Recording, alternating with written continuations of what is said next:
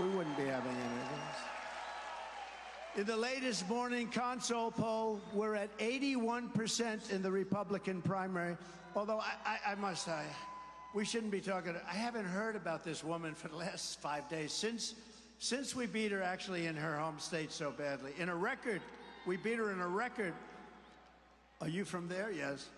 Since we beat her there, and then in Michigan, in the largest vote, primary vote in history, we beat her by 42 points.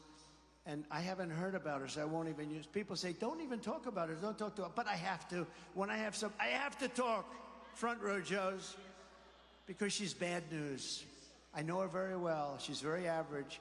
In the new Emerson Hill poll of the general election, we're crushing Joe Biden in every swing state, including a big lead here in the great state of North Carolina. We're killing it.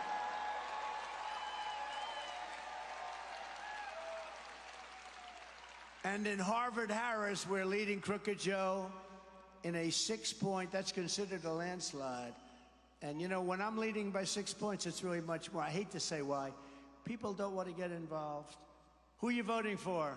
None of your business. Anybody that says none of your business is voting for Trump, I hate to say. I shouldn't say that.